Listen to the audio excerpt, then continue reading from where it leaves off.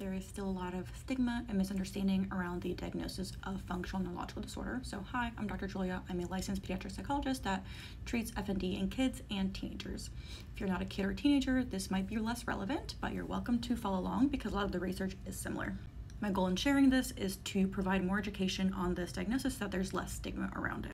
So based on current literature, and this is kind of like an overview article, we currently think that there are three kind of main overarching components of FND. So one is going to be sensory motor processing.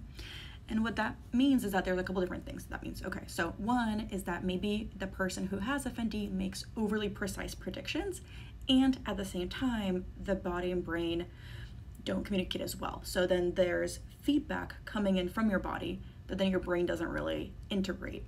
So that's where that loss of agency might happen. It's because you expect one thing to happen, but then your body does something different or interprets certain sensations differently. So there is that mismatch. The next one is emotion processing. So there is some research that suggests that there is hyperactivity in the stress response, whether that's positive stress or negative stress. And there might be a heightened emotion/motor or motor linkage. And then we have some different top-down processing approaches. So there's a couple different things that contribute to this. So currently they find altered action selection. We also find kind of excessive self-monitoring. I'm just looking at my article right here to make sure I don't forget anything. Elevated movement-focused attention, and then distorted action inference and diminished sense of agency. That's a mouthful.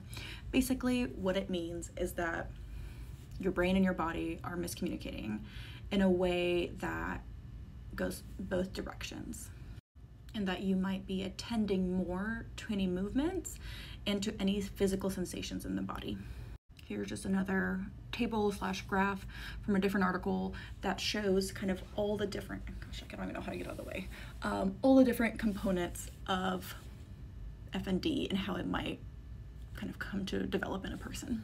So it actually is quite common, if you're thinking about this, it is quite common in kids and teens with some other neurological conditions such as tics or epilepsy, because their body is used to experiencing certain symptoms based on certain physical sensations, like increased heart rate, for example. They're like, oh gosh, that means I'm having an episode or I'm having a seizure. And then even if they're not, their body interprets it as if they are. So that is kind of how I conceptualize FND. I hope it was helpful.